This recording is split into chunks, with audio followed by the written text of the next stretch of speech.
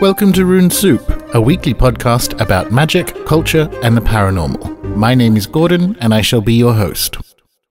This week we are speaking with Dave Lee. Dave probably needs no introduction, but as this is in fact the introduction to the show, you're going to get one. Dave is an author, novelist, which are two separate things, breathworking and personal development coach based in the UK. He is also one of the formational influences on the rise of chaos magic. Dave has himself been a practising magician for over 35 years. His latest book is Life Force, and it arrived just in time to line up with our sporadic series of energy model discussions. Mr. Lee, thank you very much for your time. You're welcome. All right, so before we get to the traditional question one, I am looking at my Dave Lee books, and they go from Dave Lee to your latest David Lee. So which one am I going to call you for the talk?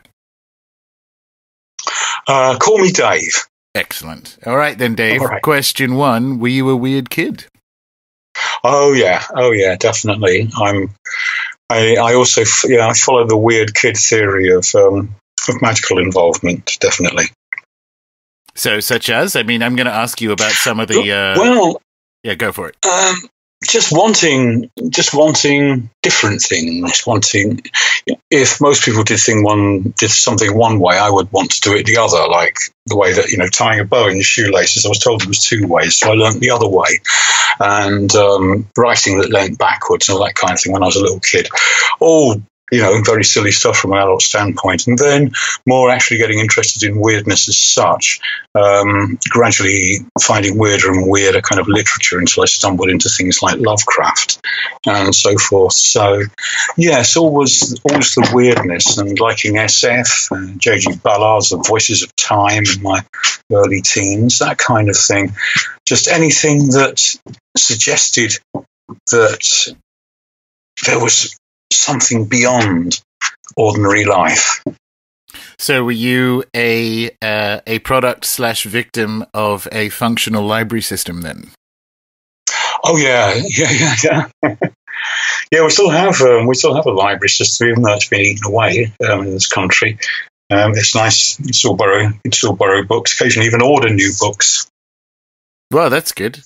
When I was speaking to Mog a couple of years ago, he said his local library, and this isn't just South Wales, had Crowley and so on, admittedly behind glass, but the library system had high occultism. Wow. I've never seen such stuff on the shelves of the library, but then again, I've never really looked, I suppose. I tend to sort of assume that you've got to buy books like that.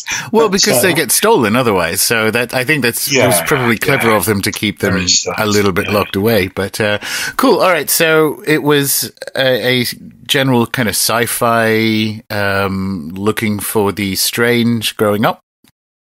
Mm. Did you come from a weird family, or were you the black sheep in these interests? I was very much. I was always looking for the weird. I mean, I think the family I was adopted. The family was adopted into are lovely, but kind of very normal in many ways, and very kind of in the middle of things, So, and having a very kind of normal wants, and that I wanted to rebel against all of that, basically. And in a number of your books, but I noticed it most with the most recent one, you kind of encountered LSD reasonably early? Yeah, on my 18th birthday, which was in 1969, so a long time ago. And was that, I get some of the impressions, because there's a number of LSD stories in there, that was a thing to go through on your search for the weird. Oh, very much so. That was I first heard about LSD at about the age of 15 and was already interested. And by the time I was 16, 17, I was, asking around. I didn't know anybody who'd got any. So, and then a little later, a friend of mine got some and gave me some as a birthday present. And what was that like? I mean, what was, it was experience very one low like? dose. Okay. It was very low dose, but just as the story I told in Life Force about it, there was that particular incident. It made me aware that the feeling of being in a body was a much, much bigger thing than I'd ever known before. The feeling of being in the flesh, in a body, and the energy, the feeling of energy within that was something I'd never really experienced before. That was quite amazing. The rest of it was pretty mild. Yeah, I wonder about the difference between, for me, like as a teenager, having done LSD and then other things that I would associate more with, quote unquote spirit work like psilocybin. I think LSD is quite good in the very classic doors of perception sense where it's more about you and the fact that you fundamentally understand the strictures of human perception in a way that, high doses of psilocybin or DMT will get you the spirit work. LSD is very much about you. I don't have quite that division. I think I've got something similar to where you're coming from with that. To me, acid is very, it's got a bright, empty feel. So at the high dose level, it's quite good for losing the edge of self, just like psilocybin is. But it doesn't feel like it's got inhabiting spirits, whereas psilocybin does. That's the big distinction. In that respect, I find I've tended to find acid easier. Less challenging, even though it can be very challenging. It's still, mushrooms are more challenging still because of that sense of another that you have to respond to and form a relationship with. The sort of perception of being in a body changing, I kind of resonated with me. My first experience, I think I wasn't 18, I might have been 16, and it was a classic sort of overnight drug party in a friend's house while their parents were away. And my bodily perception, I was aware that the brain was processing things and my consciousness was sort of separate to it, if that makes sense. Like suddenly I realized that the body could do all this stuff that I was typically not aware of, and I could move my awareness out of it. And it just kind of felt like computers going off in the back of a room. And for me, that's been, I quite enjoyed, that was a useful step in realizing that when it comes to magic, you do need some sort of physical praxis because that's just the realities of being embodied at the moment. It sounds like also that was an introduction for you to a vivid introduction to the observer position, as it were, to that sense of being a split being, one part of you observing another part. Absolutely. Funnily enough, we're going to have questions about that, but we'll talk about it now. Dave, okay. What is the observer self / position? Well, I think it's something that I think most people find very easy to access, actually, if you just simply become aware of what you're doing or what you're feeling, then you are observing some aspect of your own state. You can even become aware of your thoughts as if you're kind of outside of them. You've objectified them to some extent. And then that comes with persistent meditation, I think, with persistent contemplation, sitting contemplation. Or maybe it comes with other forms of exercise as well. I think in any case it is helped along by doing magic, doing anything that makes you step outside of your unquestioning sense of identity. Yeah, my most profound earliest experience of it was during a past life regression where I'd kind of moved past me, and as I was being guided into other lives that I'd suppressed, it was a self, but it wasn't Gordon, and that was really, really interesting. What I like about the book, and we'll talk about this now, one of the many things, is there is you kind of contend, and I think it's correct that. Well, I'll back it up. There is something in the metaphysics of, say, holotropic breathing, Jungian depth psychology, other forms of magic. I mean, I don't think the Holy Guardian Angel approach is it's more of a cul-de-sac in Western history. But nevertheless, when you look at these kind of therapeutic systems, it relies on some kind of self or being that is not your conscious self, that is in some way either interacting or guiding the process. So Dr. Groff has the holotropic mind, for instance. So do you think that's... how do you conceptualize that? And do you think that is... and what's its relation to an observer self? Well, I don't have an absolutely certain conceptualization of that. It's something I think about and think about again. I think it's important I don't use the term higher self, which of course is one of the terms that some people use for something very similar to what you're talking about, isn't it? Because that implies that whatever this higher consciousness is, that it's like a self, and it's not really like a self. Some people call it the self with a big S. That's fine as long as we understand what we're talking about. But to me, it's not very much like a self. It's much, much, much bigger than a self, and it doesn't have... A self is basically an organ for survival. The ego is an organ for survival. It's something that's in the service of the will of the body to survive, basically. Whereas this thing we're not calling higher self, that we might call Holy Guardian Angel, which I agree with Crowley that the one good reason to use that phrase is because it's so absurd. Yeah. And or we might call it other things, but it's not self-like. It's much more expansive, and it's like a sort of Urgrund, it's like something that actually underlies everything else.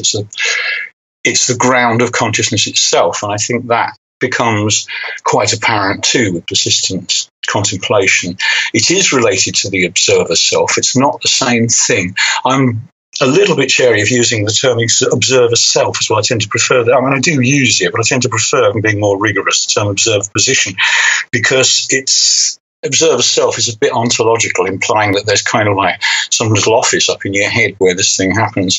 Somebody sitting there with a desk kind of thing and a bunch of screens. But I don't see it like that at all. It's that somehow the mind, on the spur of the moment, makes up an observer and an observed. That's how it seems to me. And the awareness of that process, the beginnings of the awareness of that process that comes with prolonged contemplation, is the beginnings of the awareness of the bigger picture, the soul in the Jungian sense, or the self with a big S, or whatever you want to call it. It's always interested me that, and this is, I found it, being that you've written one of the classics of chaos magic, it was just an absolute breath of fresh air to get that. Obviously, I resonate with it, but to get that kind of rigorous, cool, multimodal analysis of what's going on, because it's always interested me that people rarely look at what is a fundamental metaphysical position when it comes to things like depth psychology or breathwork, which we'll get to. That there's no reason why this should do the things it should. Like, that's the kind of weird thing in Jung's universe. The fact that you will do some active imagination exercises, essentially talk to things in your head, and your entire life will fundamentally transform. And people and rightly so, they're very interested in the effects of that and how it can improve one's existence. But there's a metaphysical statement beforehand, which is there is something about bringing thoughts to the surface or going into this process that fundamentally transforms reality that people rarely look at. And it's here that we get that, observer position, holotropic mind interaction. And everyone kind of, more often than not, is having the discussions downstream, but there's a big metaphysical kind of implication right at the front of it. I agree. I mean, there's either two very interesting different things going on here, or the two things I'm about to talk about are actually different angles on the same thing. First of all, it seems as if the bringing something up to the gaze of the observer self, the observer position, is in itself healing. It's as if I've experienced it so many times with breath work. You get to some painful place and you simply watch the discomfort the pain. Your breath, with the breath, you know how to control the intensity of that. You simply watch it, cycle after cycle after cycle, usually no more than 20 minutes, sometimes more like an hour, can be even longer. But quite often it's quite a short cycle, but it can be very intense. And as a result of that, just observing that and drawing close to it and eventually deciding that it's no longer threatening, no longer something that you've got to reject, incredible healing happens. What I find interesting, and we were sort of talking about this when we were arranging the call, was one of the things about breathwork that I thought was an unusual match, and it kind of speaks to the metaphysics underlying it that probably needs some examination, is you will not be necessarily consciously aware of which part of the body has a pain point or what kind of memory or experience that is associated with, and you go through it. So the interaction there, not only is there some kind of, holotropic mind that knows better than your physical self which thing to look for, but what fascinates me about that is it's matched to active imagination, where to begin the process you start with an image of whatever it happens to be that you're going to be using to go into that sort of Jungian process. But if anything moves in that image, you follow it, and that's the beginning of the process. And it just seemed like that shouldn't work either. Like, not only do these things have profound therapeutic effects, but who makes the bunny in the fields or the picture of the forest move that you follow that results in some kind of therapeutic benefit at the end of it? It's something that is not conscious mind, and it's something a lot deeper, and that doesn't speak in words. What you just picked up there about the Jungian guided imagery kind of stuff, pathworking style stuff, and the way that can be useful, and you can get therapeutic breakthroughs through that. That is partly to do with stuff surfacing. It is definitely to do with stuff surfacing and bringing it into the light of observer in a sense. But there's also an element, particularly with that kind of thing, where you're constructing a new narrative. You're allowing stuff to surface, and then you're telling yourself how it fits into your life. So as it becomes conscious, it takes its place in a narrative which has already got certain elements that you've put in there, like for the path working, for the guided imaginative thing. So in a way, that's the other side of what I was talking about. On the one hand, there's the influence of the observer position, which in itself seems to be healing. It's almost like just watching something. You're giving it permission to sort itself out. And on the other hand, there's also the fact that you're constructing a narrative about something which has previously been in a dark corner. Yeah. So for me, I guess I haven't formed a satisfactory opinion of or position around these underlying metaphysics, but it does sort of suggest a kind of chaos magic heuristic, which is more or less to haunt the world. Like, Jung's sort of goal was to make the entirety of his unconscious conscious.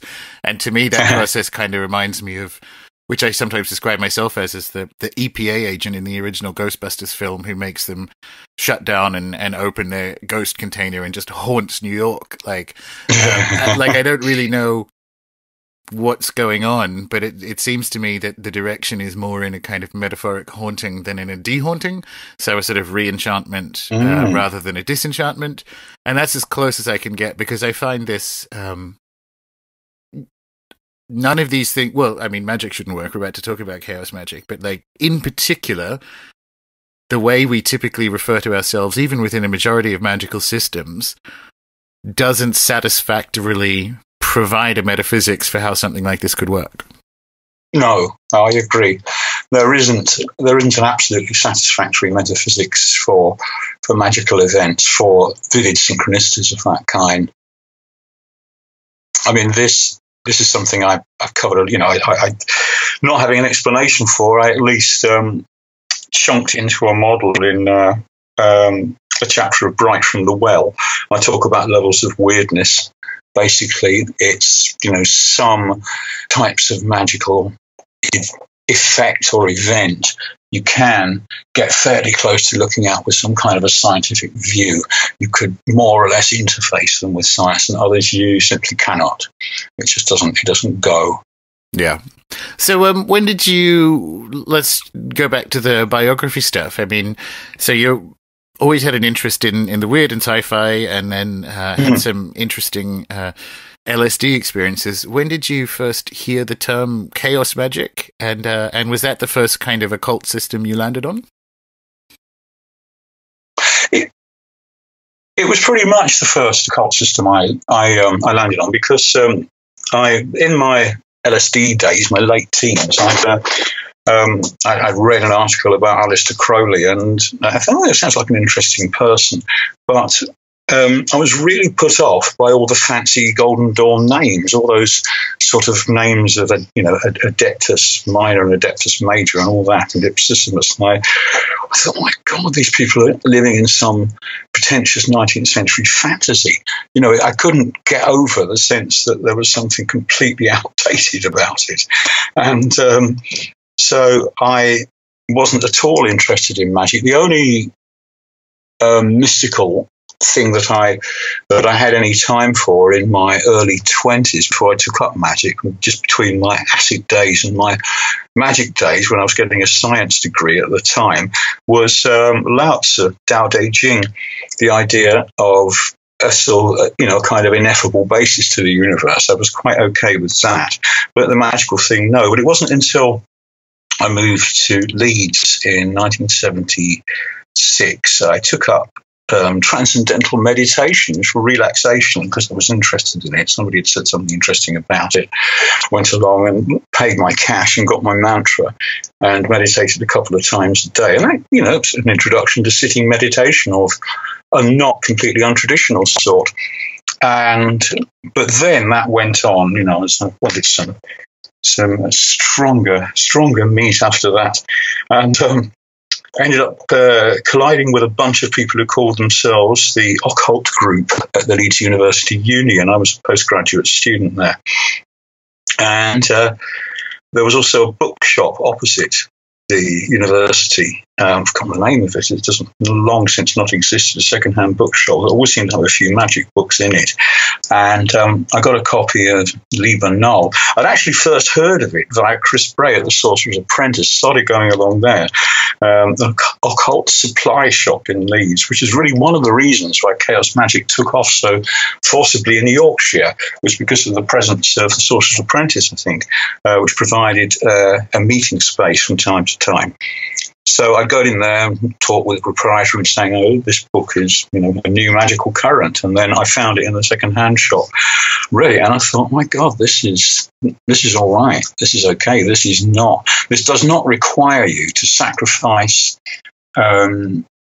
your intellectual grasp of the world on the altar of a desire for power," which it seemed to me at the time that more traditionalist magical views did, certainly religious ones, and ones with that kind of a spirit metaphysic. I was not ready for that at all. So chaos magic, from someone who came from a skeptical science background, absolutely super, just the job. Nice one. And was it sort of off to the races? Did you just dive into MMM, or did you find those strange weirdos who, wrote it and published it and said, "What's going on here"?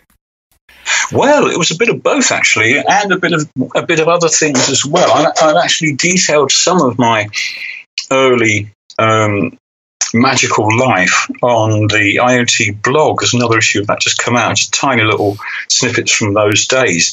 But I met with a bunch of people in Sheffield University Students' Union, this occult group. They handed out a leaflet about a meeting, and I met with them. And there's some nice people there. I'm still in touch, as it happens, with two of them who did continue to explore magic in other contexts. That meeting was all about the teachings, as it turned out, of a particular dodgy guru, a chap who called himself the Master Amado and claimed to be the son of Aleister Crowley. But he was really not very interesting, ultimately, except in as much as he brought this bunch of people together. And so a few of us did start to experiment with other things. But there wasn't really anybody who seemed to be, at that stage, keen on experimenting with the Liber Null stuff. I tried out I had a go at a few sigils and had started having the odd success.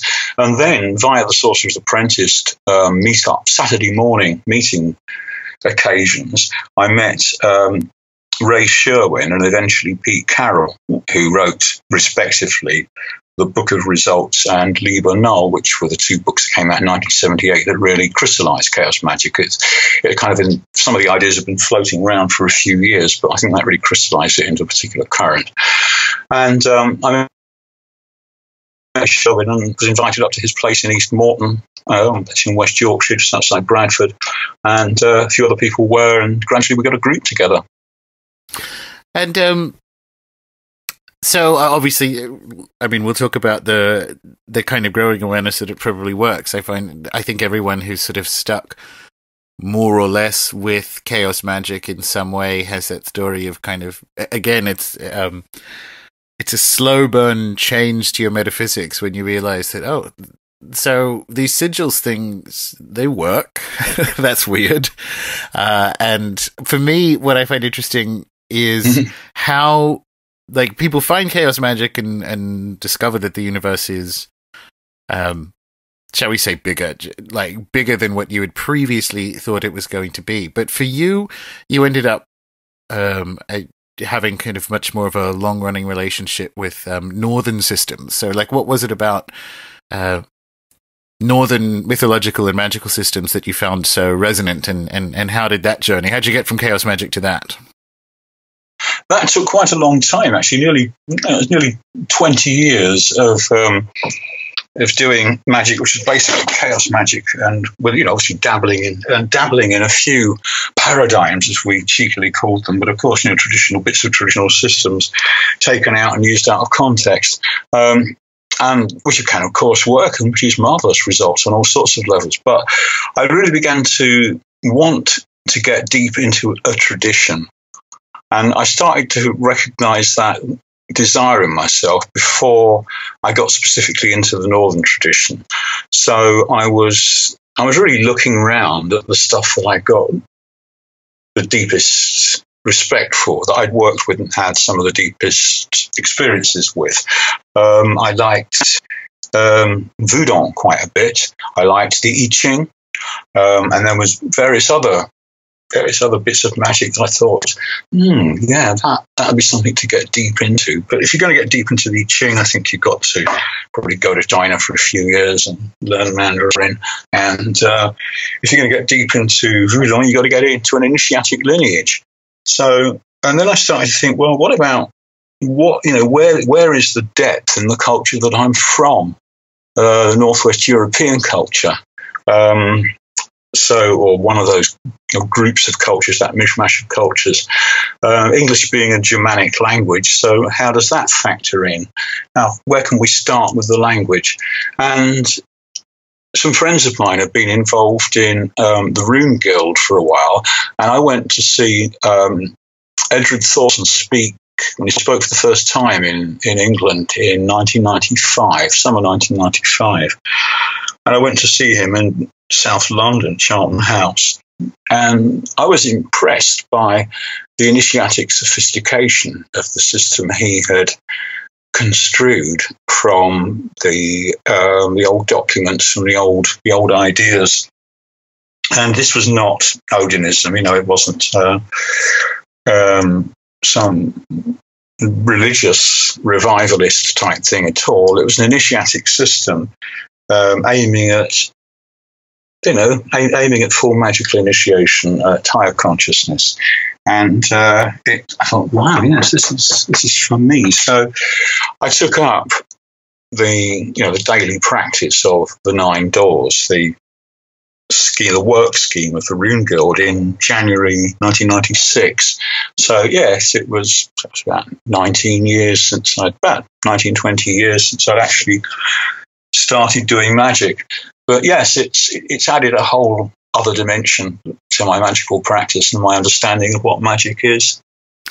I think if people stick with it long enough, chaos magic in a weird sense is, I've previously called it something like Atlanta Airport, where it's a place you kind of necessarily move through to get to where you're going, because it has the sort of meta model approach, which is looking at different models the position you have to take to assume a meta-model approach is itself a position that is not of, I think, like sufficient psychological or cultural depth to live in. So it works very well for navigation, but by virtue of being a meta-model, it's also necessarily incomplete. And there's some really interesting stuff going on in anthropology about this. So Eduardo Viveros de Castro talks about things like the relative native.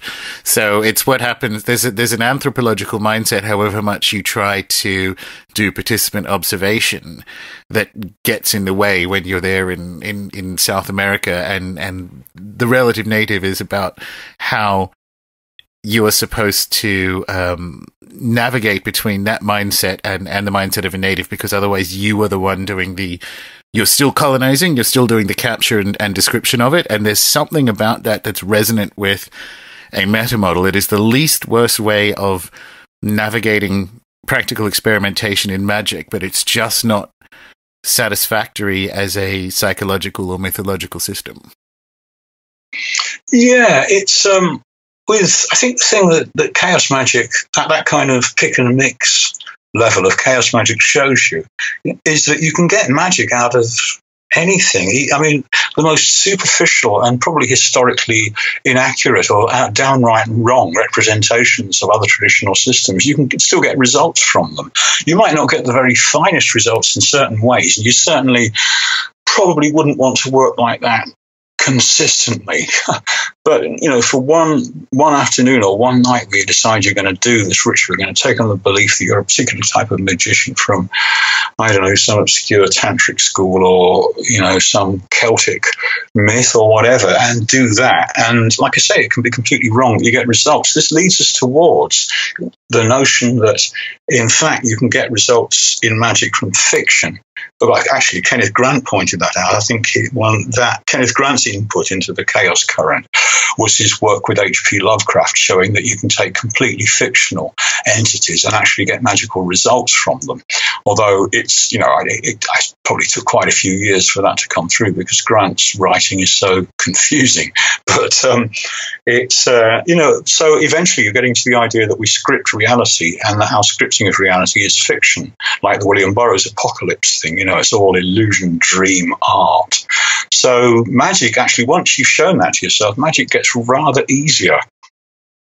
It gets easier, but here's the bit that has been my experience from a couple of decades of chaos magic, is it gets easier in the short term. So it's almost like the first realization needs to be that you can achieve results in a kind of like system independent way, but you get better results. Well, at least it's been my experience and other people's. Whilst you can summon Superman, you get better results summoning Apollo. And that is, but funnily enough, realizing that is almost a chaos magic experimental outcome anyway, which is if I'm looking to maximize results, I start with the idea that anything can work, and then I kind of test which things work the best, and then I sort of optimize for them.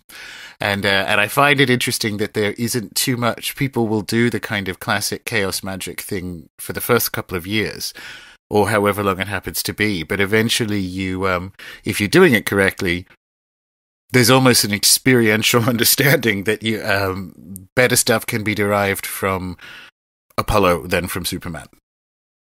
Oh, absolutely. I mean, but of course, then you have to study Apollo. You have to form a relationship with Apollo, don't you? So I'm talking about two very different levels of magic here. Yep. And they might both be in the same magical act. There's the level at which everything is fiction and you're simply making up some story. But there's the level at which you realize the godlike nature of doing that.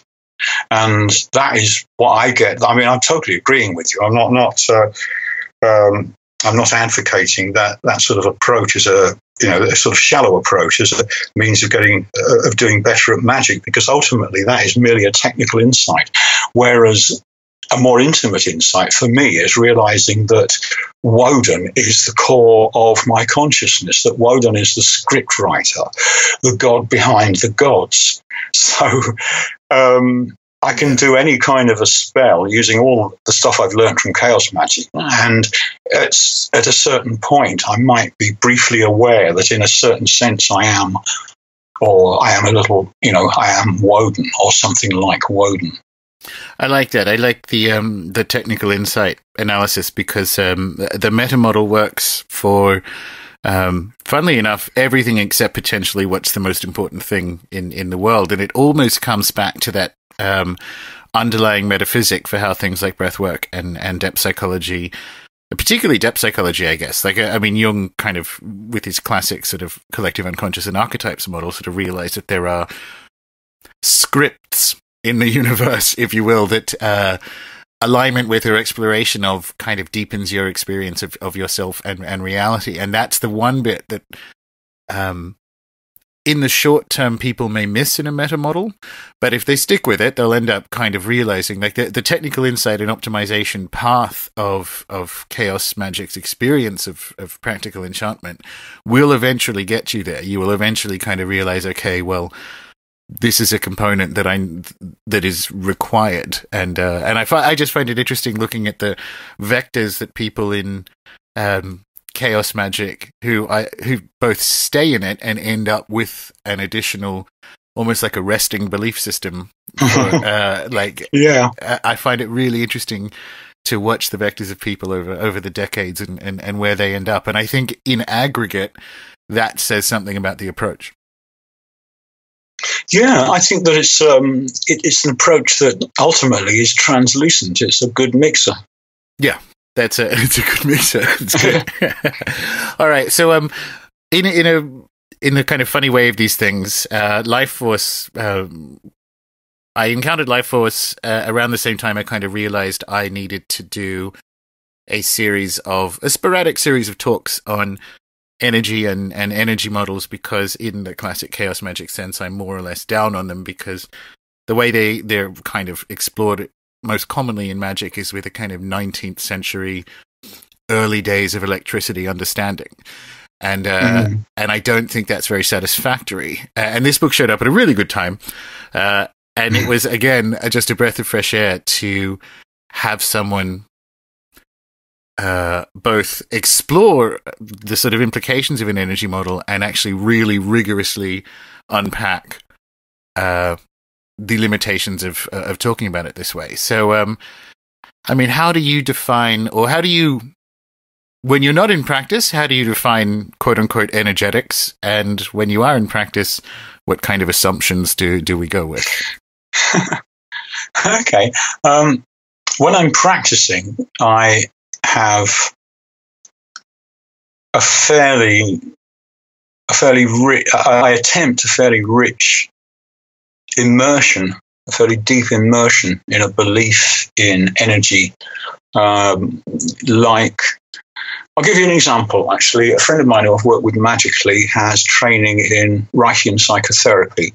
So he's completely been, he's been completely sort of steeped and boiled in the whole Reichian universe. And he showed me how to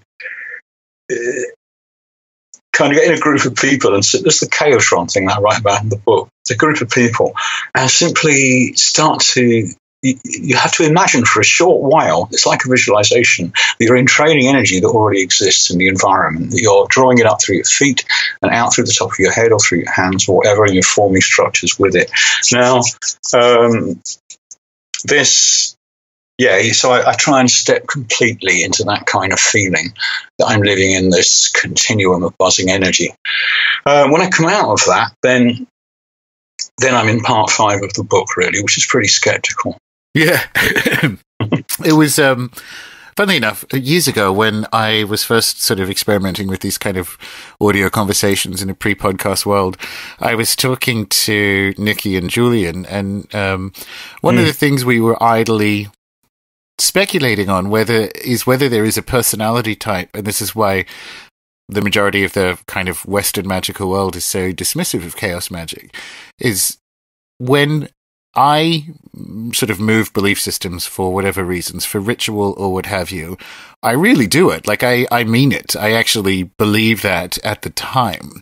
And I was talking to Nikki about it, and she's the same. It's like, if I say I'm that, like, it's not an act. I'm not playing a character. Like, my beliefs change for the duration of it. And I wonder if that's just a personality type that, some people can do that and some people can't, and there's this sort of permanent divide, because I can understand how it looks if you're not as fluid with belief systems, but I heard that as just completely lucid and clear, and because I can do that. I can actually move belief systems and literally believe it for that evening and then come back out of it.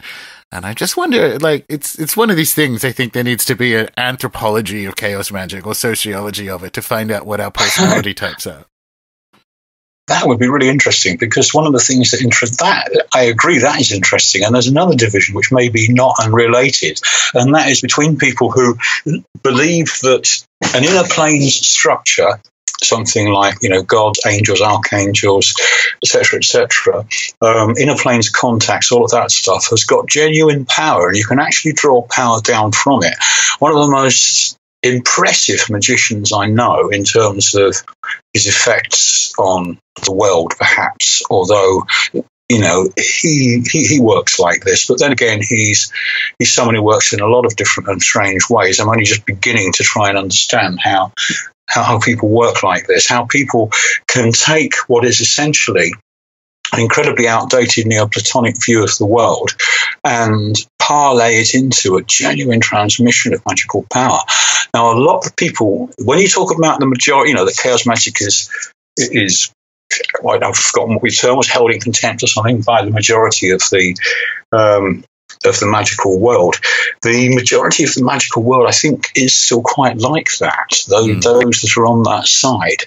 For instance, what does it mean to gain initiation in a lineage such as Thelema, such as, Crowley's lineage, and all the sort of all the splits that have occurred in there? But there's still an idea that you can plug into something. If you've got a genuine initiatic lineage, you can plug into something, and it's like a ready-made source of energy or magical power.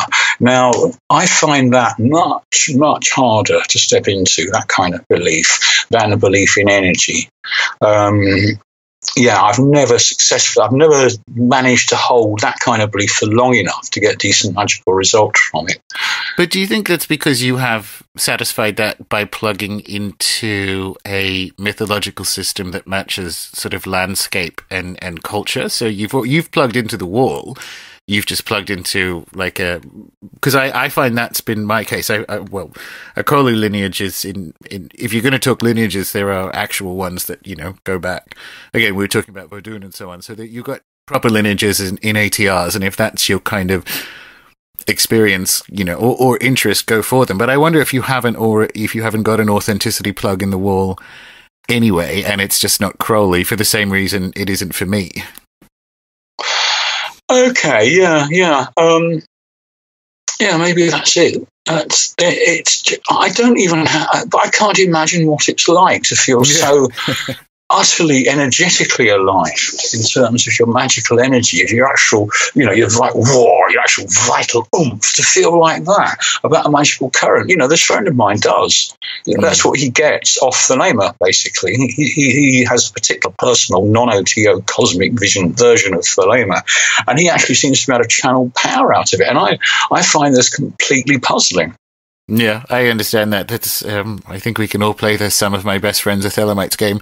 But for me, like the Neoplatonic model, there's a personality type component to it as well, which is needing to put things in little boxes in a way that I don't resonate with in my actual life, in my kind of messy life. But there just seems, if people are, I hate to use the term wired, it's not correct, but it does seem to me that at some stage we'd need to do a kind of more interesting sociology or anthropology of Western magic that has a kind of, has some fairly rigorous psychology behind it, because it would not surprise me at all if things like political positions are more or less determined by things like personality type. Then there's probably something interesting why it is people resonate with different systems, and I expect it would. I expect some insight could be drawn from it.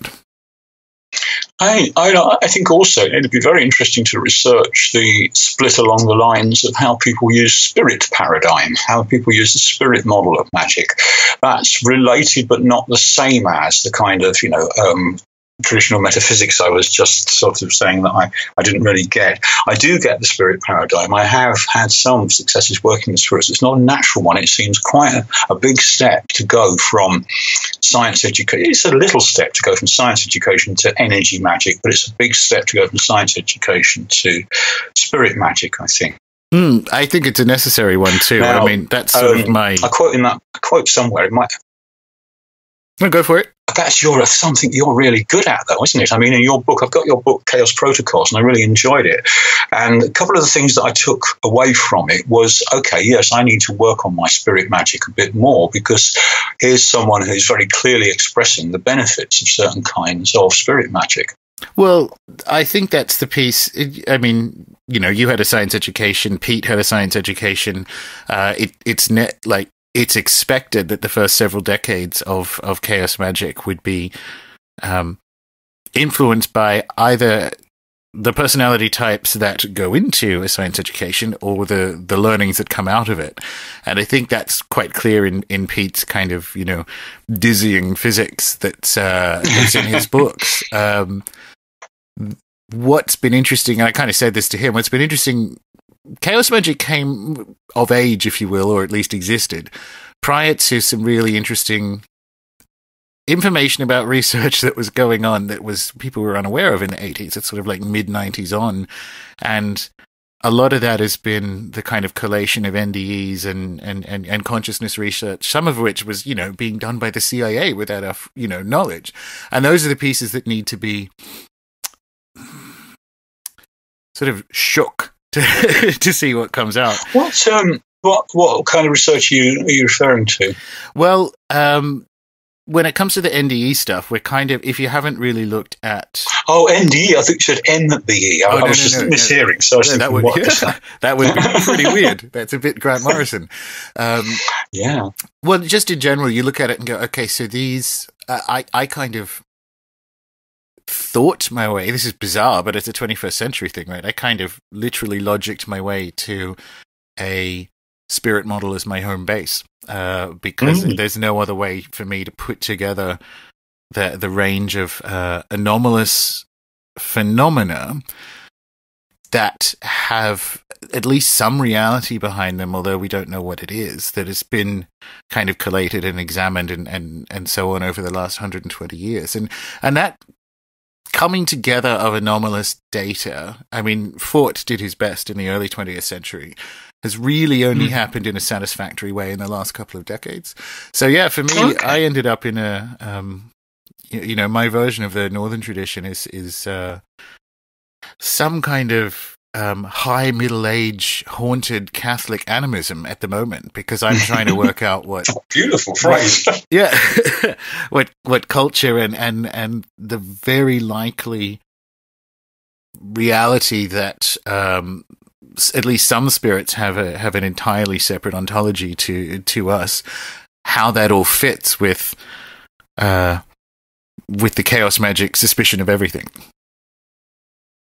I mean, I think this is a tremendously exciting area of philosophy, basically. The whole of discussion, the whole thing. I mean, some people say, "Oh, it's just a personal thing," it's just one person and another person. But no, I think it's a really important thing.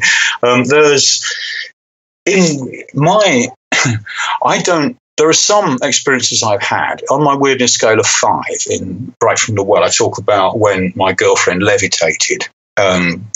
Only very, not long after I'd first got into magic. And I've never found a reasonable explanation on any level for that. That seems to me just a complete and utter flagrant violation of every model of the universe I've ever seriously considered. The only one it isn't a flagrant violation of is something like a pure information model, sort of like a matrix type of model, where reality is that flimsy in a certain sense. And my model for practically everything, I suppose, is a sort of, I don't know, freak science illuminism, something like that. I like that. It's, I basically think that, that the project of awakening yourself is the most important thing. The project of higher consciousness is the most important thing. Although I would dispute the term higher, it's the one that most people will use. The project of conscious growth of some sort is the most important thing.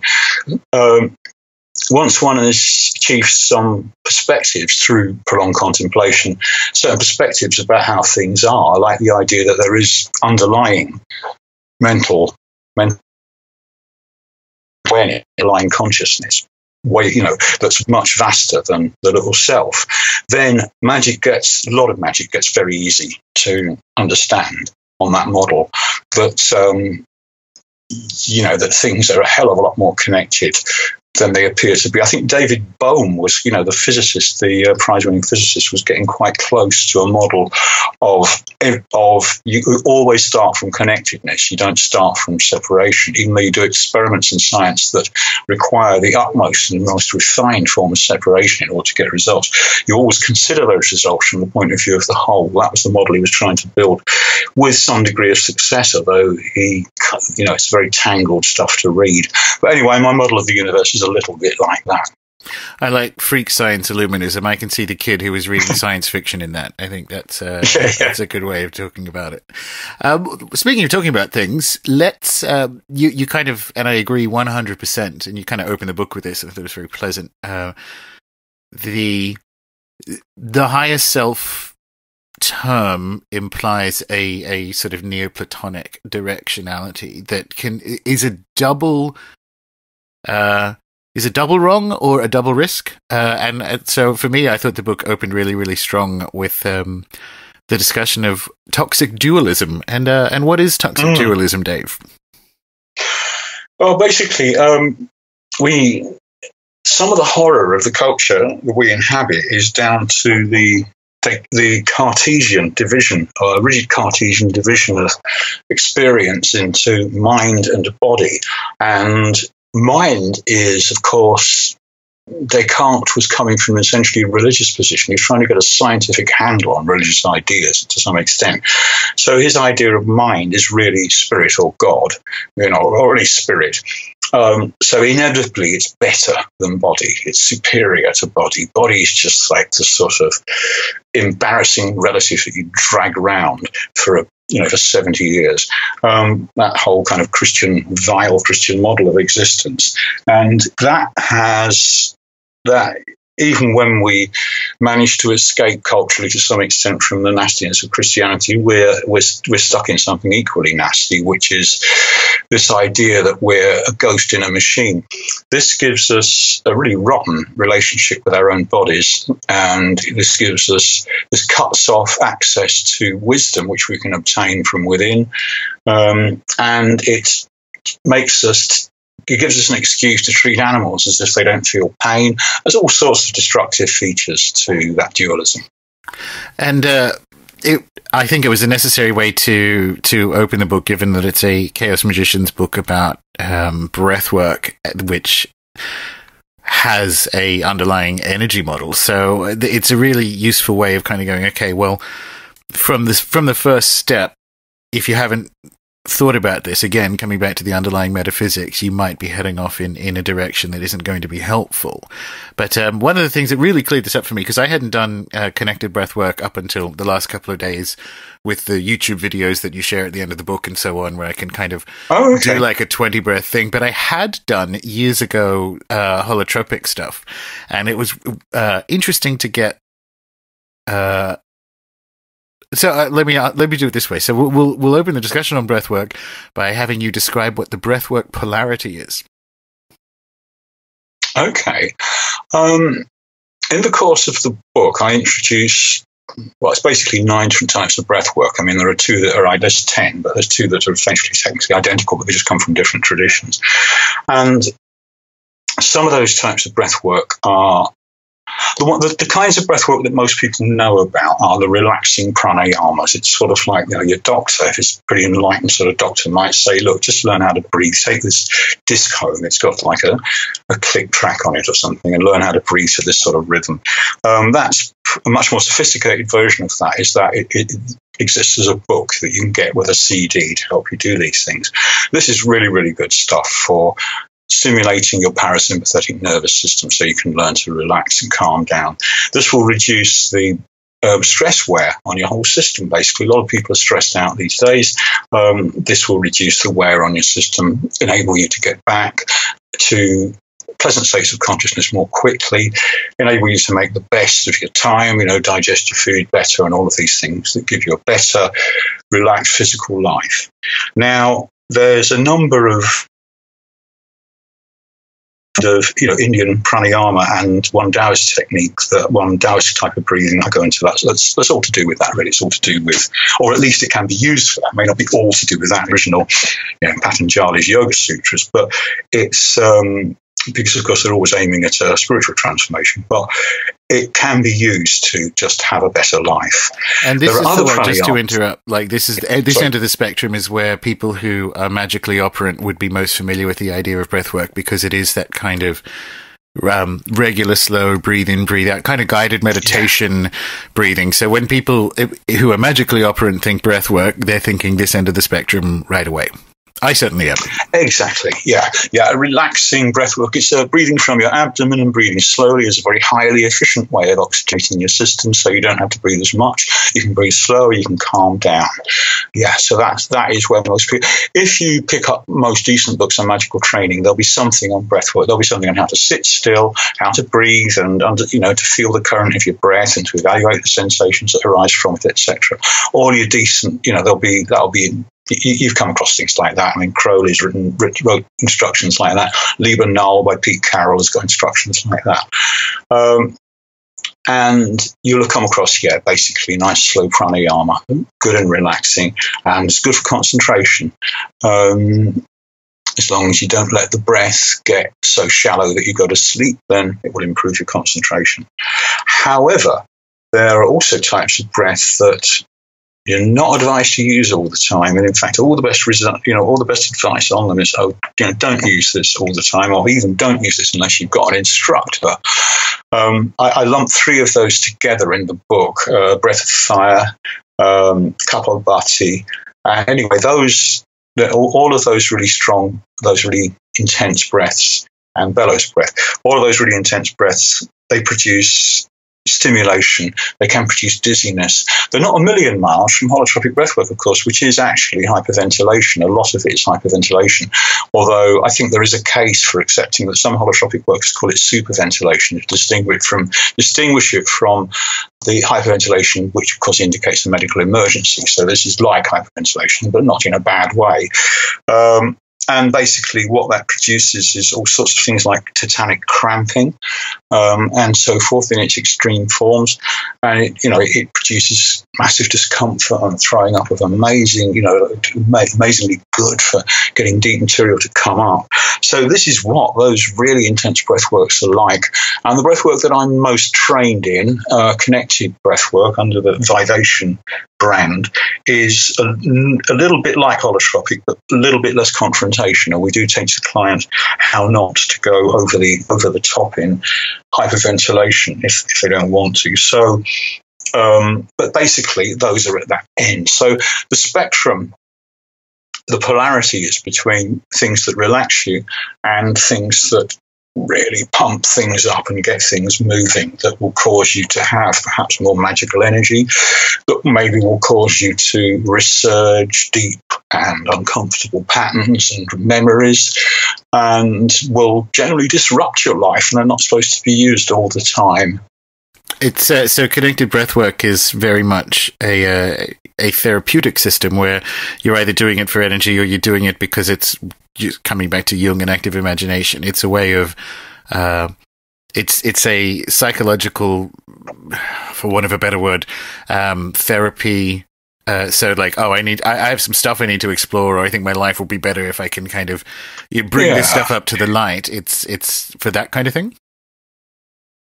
in a very broad sense, you could call it a bodywork therapy thing. Yeah, it's not all done for therapy. And I wasn't I mean, I've got training, I've got a certification in vivation, but I don't regard myself as a therapist. It's more of a coach. I mean, I don't have any of the the deeper psychological training that would enable me to to claim that I was a psychotherapist. I'm not. But the process certainly for a lot of people has, mainly a therapeutic dimension.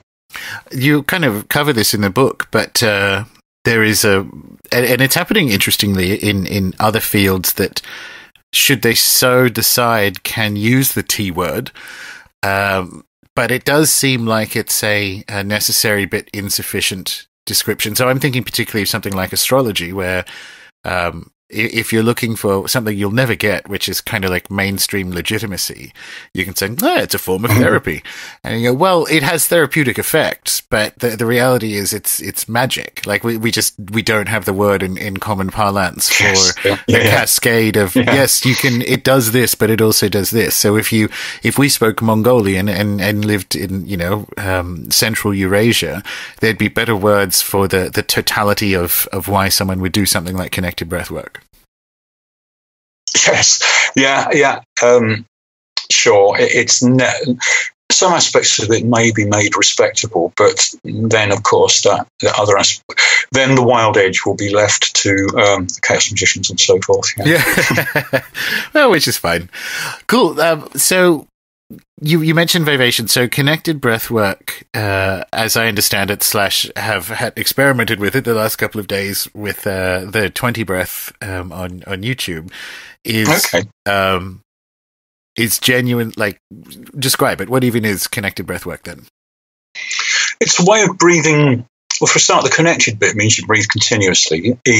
Most people are probably not aware that people who've done no breath work at all, probably not aware that we stop breathing a lot.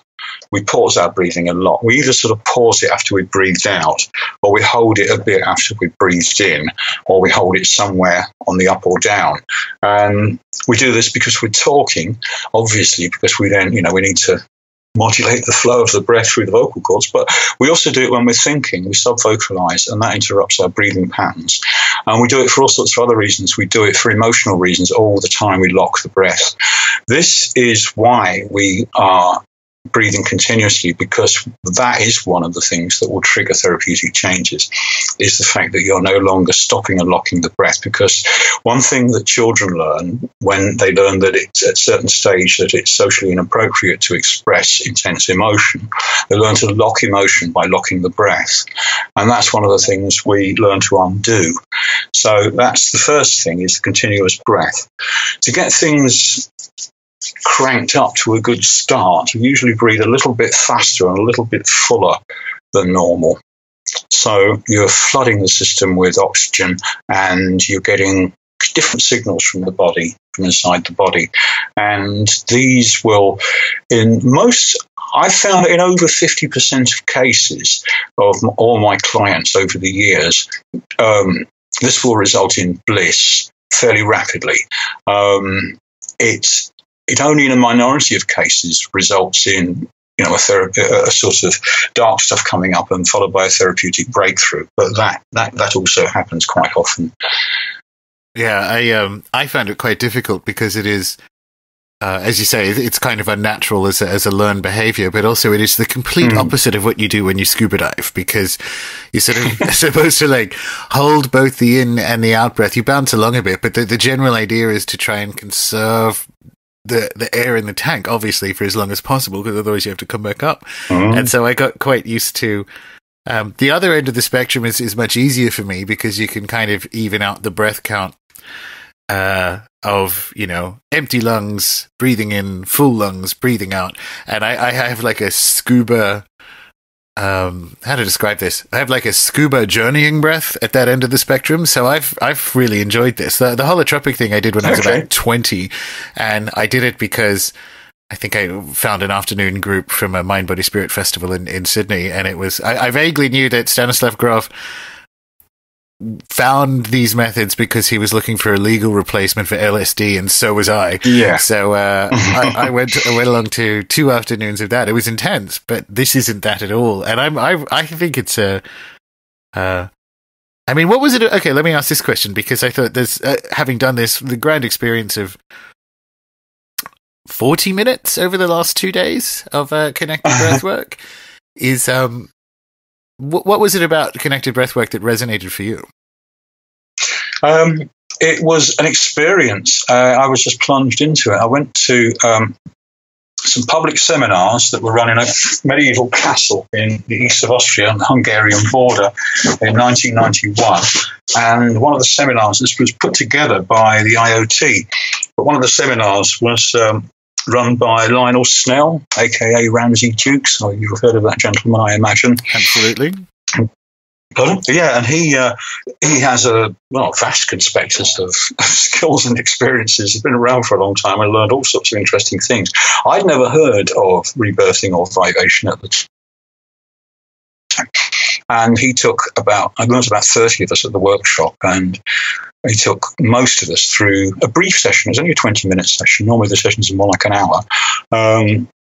And I was having a few emotional problems at that time. I was having a difficult time with my partner and all sorts of other things. And I went into this state after a few minutes of this kind of breathing. I went into a state of just unbelievable anger. I couldn't believe how angry I was. I'm sort of lying there on this floor looking up, thinking, I am really pissed off. And it's just because I'm breathing. What's going on? And at the end, I managed to sort of just let it all drain down, and was feeling sort of pleasantly lightheaded after it all went away. I'm thinking, God, you can do that with a simple breathing technique. I'm in for some of this. So as soon as I got back home, I looked around for a vivational rebirthing coach and found one I was living in Leeds at the time, found one in Sheffield, which is only 30 miles away. It's where I now live. I came over every couple of weeks for a few months and had a session, and it really helped me work through some of my stuff that nothing else had managed to allow me to work through before. There was some quite good emotional healing happened. I was so impressed by it all that summer I heard about a course that was going on, professional training in vivation 1 year, so I jumped on that. It's I find, the book is fantastic because you we were talking about this before, but if over the course of your books, you've kind of snuck an autobiography, even amongst the pages of several of them. And I think I resonate. One, I learned a whole bunch of new stuff in this book, but I kind of resonated with, it almost seems like an updated set of beliefs is the wrong word. It almost seems like an updated set of positions, because through the frame of exploring breathwork, you talk about the different models that we're talking about here. You talk about the toxic dualism and the kind of implications for why something like this should work, and how to think about it in session and out of session. And it just has this kind of, it's a book where people can learn a whole bunch of stuff about breathwork, but you also learn the implications of the fact that this shouldn't, as you say, like you're just lying there breathing in and out in a connected way, and all of a sudden you're angry, or eventually you get to a bliss state and you go, this is dumb. Why does this work? I know. Yeah. One of the switches on the switchboard. Yeah, exactly. And that I love that about the book. Tell people, I'm fascinated by the snorkel experiment. So, one, because it's warming up here, and I think, I might see if I can't do my parents, because they're retired and apparently Swedish, have like this large spa in their backyard, and I'm like, I could probably use that. But what's the snorkel experiment? Yeah. I'd advise you to have a few regular breathwork sessions first, because I think you'll get more out of it that way. And certainly have a partner, certainly have someone watching over you, because you might go into a very deeply altered state of consciousness. And of course, you're used to diving. I wasn't, but I'm glad I had someone watching over me. I don't think I'd have just flipped over and drowned or anything, but who knows? So it was quite an amazing experience. I'd find a coach if I were you, and just have 1 or 2 sessions. Then okay, at the expense of plugging another of my products, I do a booklet and CD set, which the CD is kind of can act as a virtual coach for somebody who can't find a coach, but I originally designed it for somebody who was in between coached sessions, although a number of people have used it and got decent results who've never had a coach session. But best practice would be to find someone to give you a session or two, an hour-long session or two, and then get with a friend and do the hot tub thing. And what was that, though? Because I thought this was just like one of those autobiographical personal experiences. I mean, if you want to tell people what happened to you when you did this. Well, it was one of the weekends in the Vivation professional training course. There's 6 weekends over the year where we had different, tried different experiences and different things with breathwork. And there were 2 weekends where we used water, breathing in water.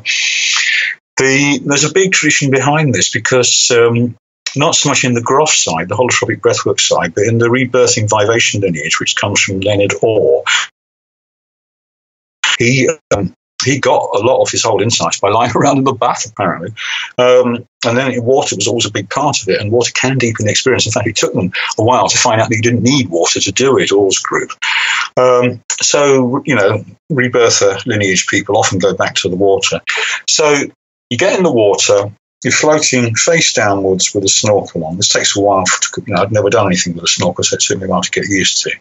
But then it gets quite easy if you've got the breathwork practice. So since you've already got snorkeling, it might that might at least you've got one of the 2 skills required, as it were. It might be easier. And just getting into a whole breathwork session, but floating face down. After a point, you get to a stage where your body really doesn't have boundaries anymore. Well, mine didn't. A lot of people report that. It's very much like you're aware from the kinesthetic proprioceptive point of view from time to time. There's sort of jerks where it's almost like clonic twitches. It's almost like you're going to sleep, but you're not going to sleep. You're sort of falling into an oceanic state, occasionally twitching back, and that's all you're aware of. Except whatever the content of the oceanic state is, the physical side of it is just occasional, these occasional twitches. You become conscious in a different way.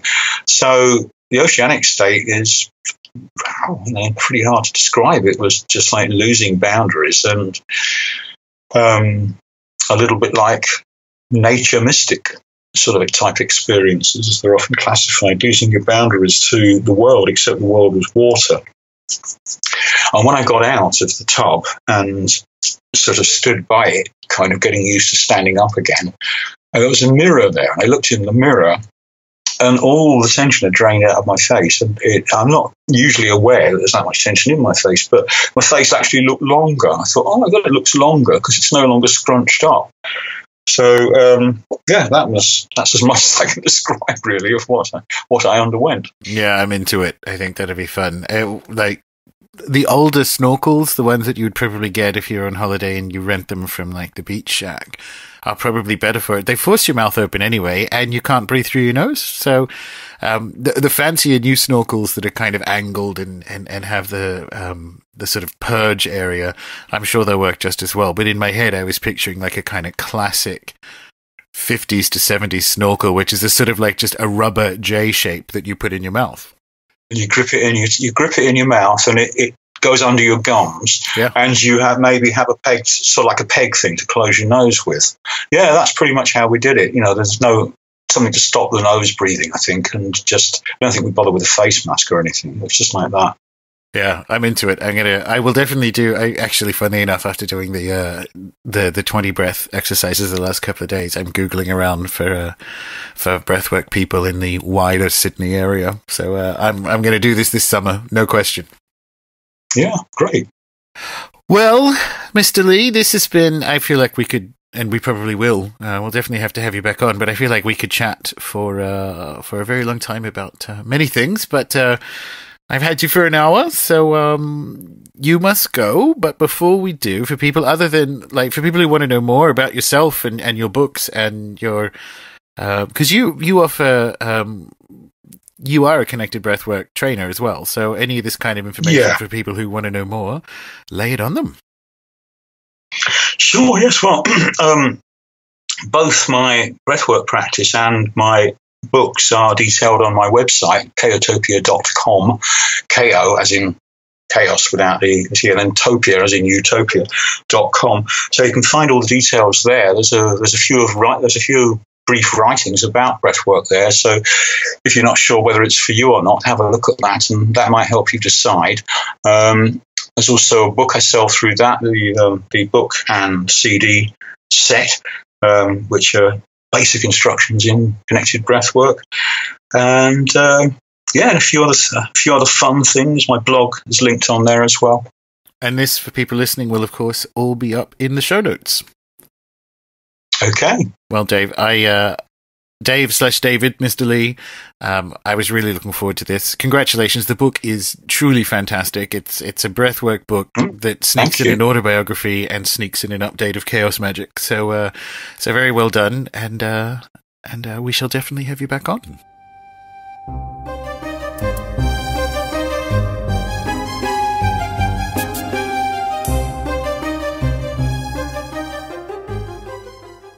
Done. LSD, metamodels, the rise of a 21st century spirit paradigm, upstream metaphysics, chaos magic, and some heavy breathwork. Be sure to check out the show notes for some links to Dave's published work, blog, newsletter, and other resources. Speaking of other resources, how about a weekly podcast? Be sure to subscribe to the show on YouTube or in your favourite podcatcher. Sign up as a Rune Soup Premium member to get hours and hours more content each week. Or, if you're in or comparatively near Australia, come see me at the Devil's Dice game on August 19th in the Blue Mountains. Details on the blog.